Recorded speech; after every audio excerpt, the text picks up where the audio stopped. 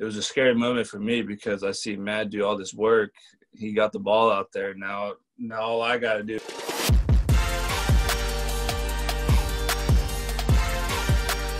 Welcome back to another episode of The Burn. I am Ben Newman, and you know every single week we love having the opportunity to come to you guys with stories of individuals' burn, their fire, their passion.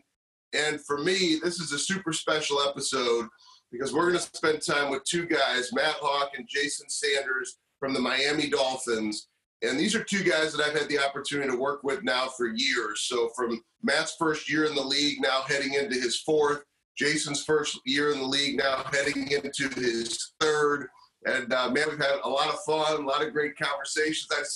I've seen and been at some fun games that you guys got to compete in. I mean, you talk about the play against the Patriots a couple of years ago to end that game, and just some of the energy and emotion, seeing the looks on your guys' faces.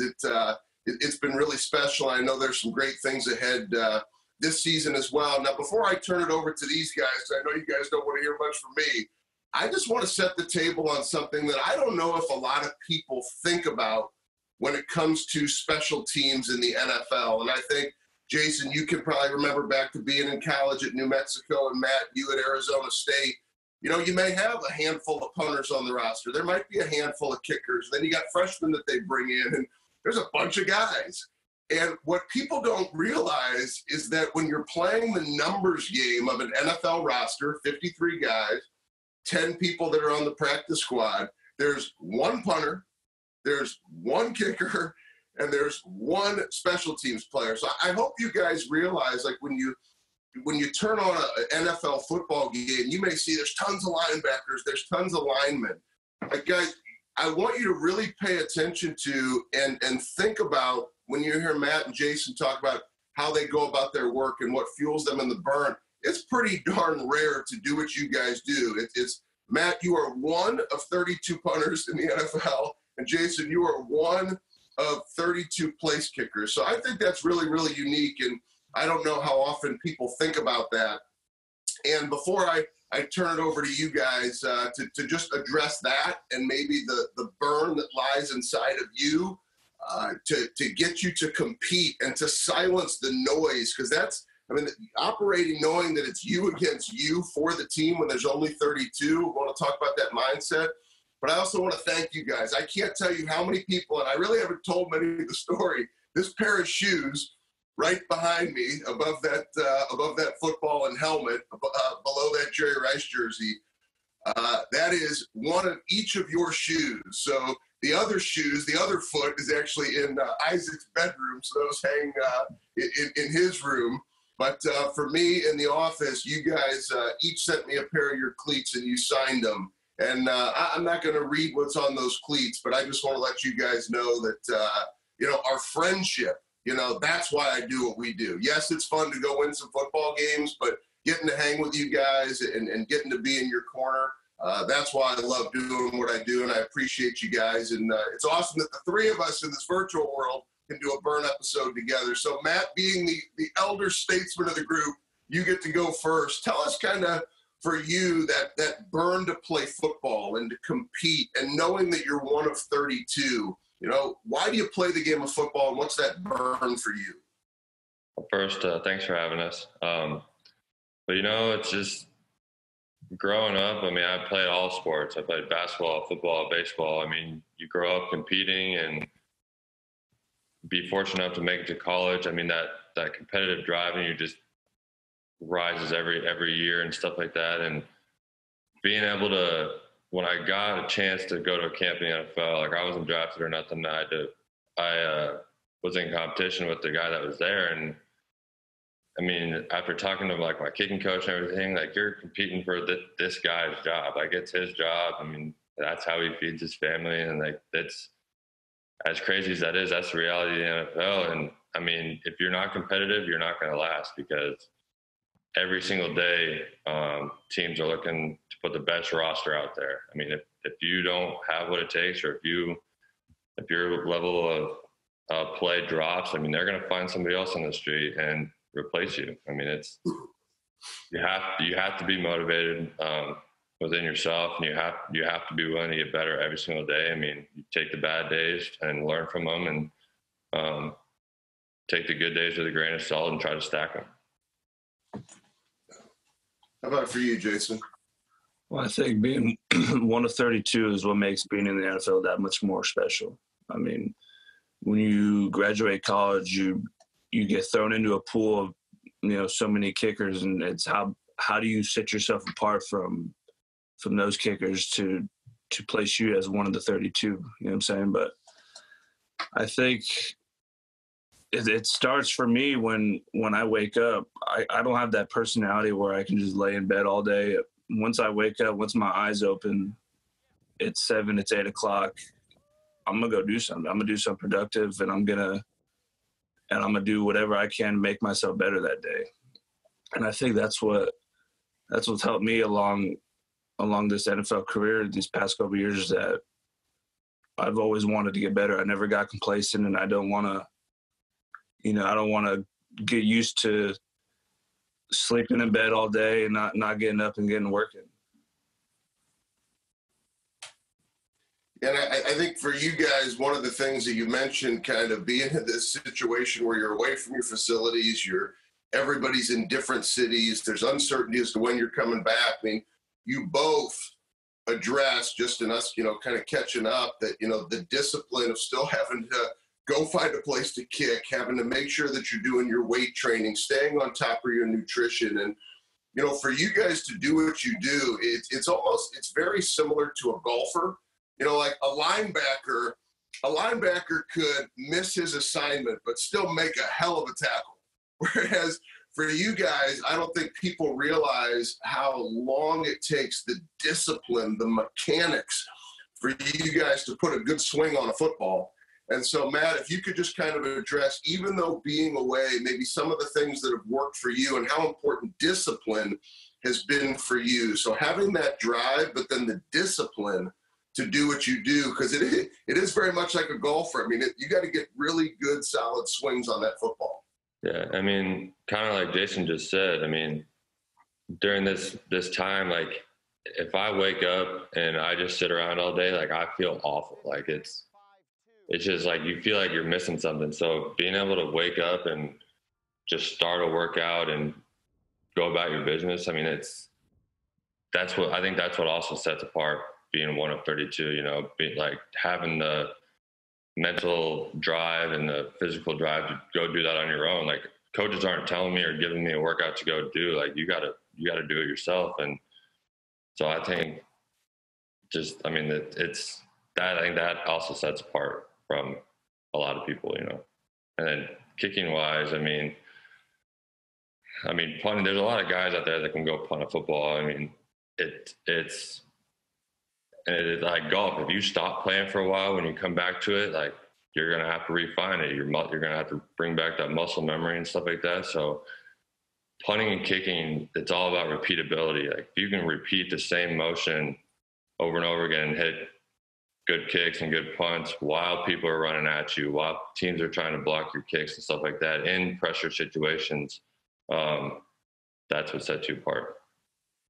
I'd agree with that too. I think to add to that, I think there's about 100 guys out there that are good enough to kick in the NFL.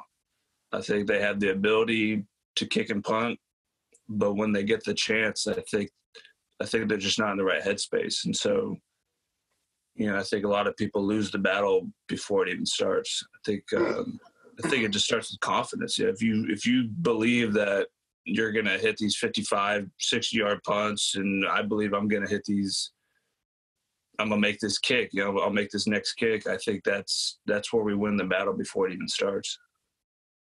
That brings up a great point, controlling the mind, which you guys both do. And I want to add something onto that, which I see watching you guys play, whether it's on TV every Sunday or when I'm down in Miami with you guys. But I see you guys having fun. And it makes me think about, Matt, you shared with me part of your Hall of Fame speech. And I know you're both humble guys, so me even saying Hall of Fame speech, you're probably pissed at me that I even said that, because I know neither of you are big on accolades and things like that. But I remember reading, that speech that you shared with me, and you talking about actually making fourth down something that fans, they don't have a problem watching it, making fourth down fun again and flipping that mindset. And, because there's a lot of fans that are like, oh, we don't want to see the kicker. We don't want to see the punter out here. But I think you guys bring a passion to special teams, which is converted to big, big results on the field. So maybe talk about Matt, and then we'll flip it to you, Jason. Like, how is it important for you guys to have fun on a down when most people would prefer that the quarterback was still spinning it or the running back was still pounding the ground? I mean, that's our job. I mean, we are only on the field on fourth down or an extra point or like a kickoff. But when we're scoring points or flipping field position, it's fourth down. So, I mean, I had, even to go back to that, I had struggled with that in college because I went from in high school playing receiver and stuff to going just to play punter. So I actually had to create that mindset about like fourth down is my job. Like that's what I'm here for. So, and if you're not having fun, I mean, you're going to lose your confidence. You're going to lose your ability to do what you do, I think. I mean, if you're not having fun, then you're not going to be successful.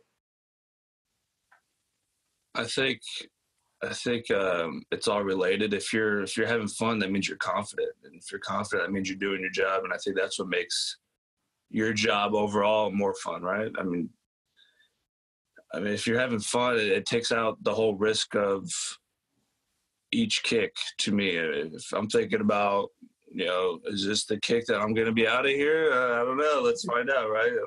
That's a different mentality of having fun and just letting it loose. I think to play in the NFL, like even other positions, I mean, you got to love what you're doing. I mean, otherwise it's not going to last. Well, speaking of having fun and making plays, I got to ask you guys about this. So let's go back to week 12. You guys are playing the Philadelphia Eagles. The score is 13-7.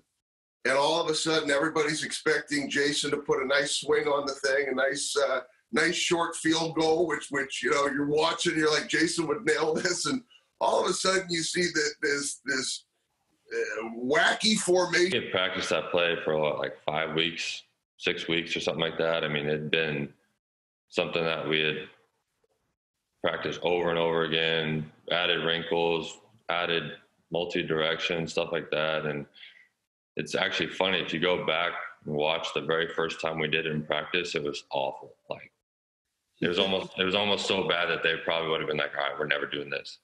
But it was kind of funny because I think as we kept practicing it, and guys in the locker room would kind of be like, there's no way this is going to work. Like Jason's going to be covered. They're going to have a man on you. Like it was kind of a thing where we were just like, all right, well, if we call it, then we'll see. But I mean, when they actually called it on the field, then you got to make sure the Eagles had the look that you're looking for. Because if they weren't in the right, like the numbers game or whatever, if they weren't lined up properly, then we were going to probably take a timeout and kick the field goal. So I mean, everything kind of had to align, and then just executing really. Yeah, I think it's such a unique play. It was a scary moment for me because I see Matt do all this work. He got the ball out there. Now all I got to do is catch the ball. I didn't want to ruin that for Matt. Yeah. But it's definitely a unique play, and it's something we'll have forever. Yeah, I mean, you talk about that play and knowing that, Matt, you went into your high school Hall of Fame, not for punting, but for being a record-setting wide receiver. You should have been the one catching that football, not the touchdown pass to Jason, right? Yeah, we actually joked about that too, like when we first started, who was going to do what. And I don't know how Crossman, our coach, came up with who was doing what, but that's how they were comfortable doing it. And I mean, Jason can catch the ball too. And we play catch every single day. It's not like he's not an athlete. I mean, he can catch it, he can throw it. I mean, he could have done what I did too. So I don't know how they came up with who was doing what, but I mean, it worked. So, and it was supposed to be a little lob pass too, and he goes with the flick, and so I'm waiting for that ball to come over the top, and Yeah, it was actually designed to be like a basketball shot. That's why it was called Mountaineer shot, because Dan Kilgore went to Appalachian State and they're the Mountaineers, I think. But the shot was supposed to be, because like I was supposed to like almost jump past it, but like those guys coming at me, it was just reaction, just to flick it through there. We had actually, out of the 5 weeks, I had never thrown the ball like that. It was probably weird for him seeing that like that. I've seen them all. I've seen the scythe throws, the big lobs, the tight throws. Yeah. I got in trouble for the sidearm at practice. So it's probably safe to say, unless we see that play again, Coach Flo is not going to have you lining up in shotgun for any game-winning touchdown passes, Matt. Probably not.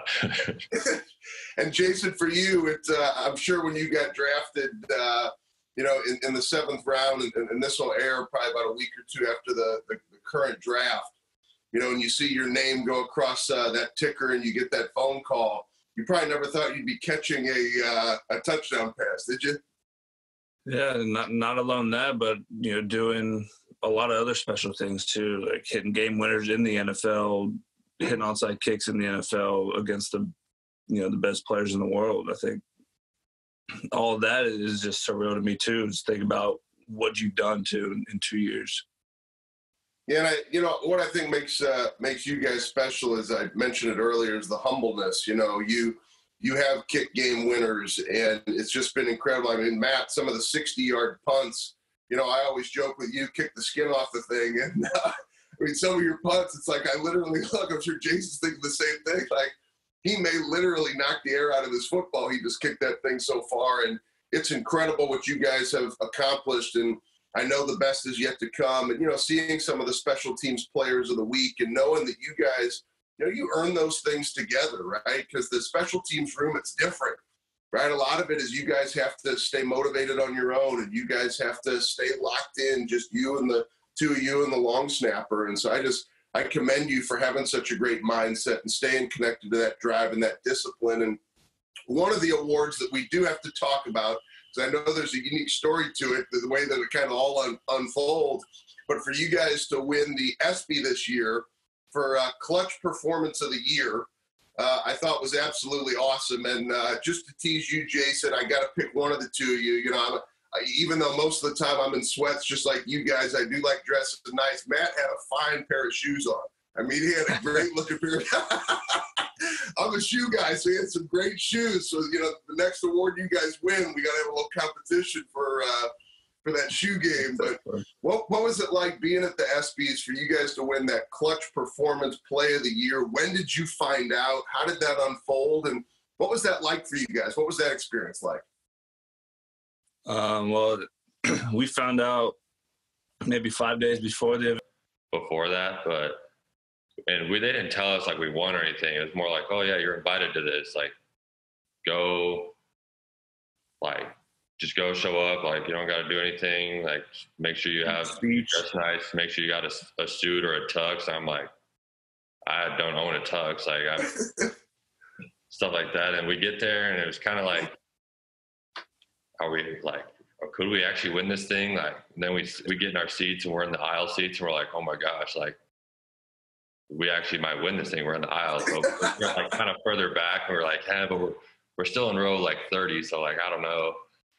And then when they called it, it was like all the awards that night, like there was like 3 plays up for the award or 3 players up for it, and they announced one. Like for ours, it was literally they just called us, and we were like, almost kind of like shocked us. I mean, I don't know if you could tell, like, by our, like, we had nothing prepared. We didn't have a speech prepared. Yeah. It was pretty cool. Yeah, what a great experience for you guys. And I know that that's just the beginning of, the fun awards, but also the incredible things that you guys are going to celebrate. I don't think a lot of people know. We're not going to speak too much about it, but there's a special thing going on down in Miami. I think there's a lot of belief. There's been a lot of great parts that are now being put in place, and I just think it's going to be a really special season whenever this thing gets going. I just want you guys to know I appreciate you guys. I am in your corner. I can't wait to be back down in Miami with you guys this year. It be my 4th season, so it's like we came to Miami together, Matt, and then it's been awesome, Jason. you now entering your third season. So I appreciate you guys and can't wait for another season. Matt, anything that you want to leave everybody with, or Jason, maybe a great lesson you've learned in your life on disciplines or mindset, and then Jason, for you. I mean, just always knowing that you're in my corner and stuff like that, it helps me, like, if I'm ever going through some stuff. But I mean, I think everybody has the ability to have great discipline and a great mindset. I mean, you choose your outcome, you choose how you go about what you want to do in your daily life. So I mean, everybody has a choice, and it's all about making the most of it. Amen to that. Yeah, I just want to say appreciate you too, Ben. One of the things you taught me 2 years ago, it's a quote, and it stuck with me ever since. It's, why not give 100% when it's 100% your choice? And that quote you gave me is something I think about every other day. Every time I don't want to do something, and sometimes when I'm in a place I don't want to be, it's, why not give 100% when it's 100% your choice? And even just like the words you give us, like relentless and just attack and legacy and stuff that you send us every day. I mean, it's just a constant reminder to try to be the best. Well, you guys know I'm going to keep it coming, and the best is yet to come. We're just getting started. So I appreciate you guys, and let's keep working, get our butts out of quarantine, and get back down to Miami. I appreciate you. Thank you.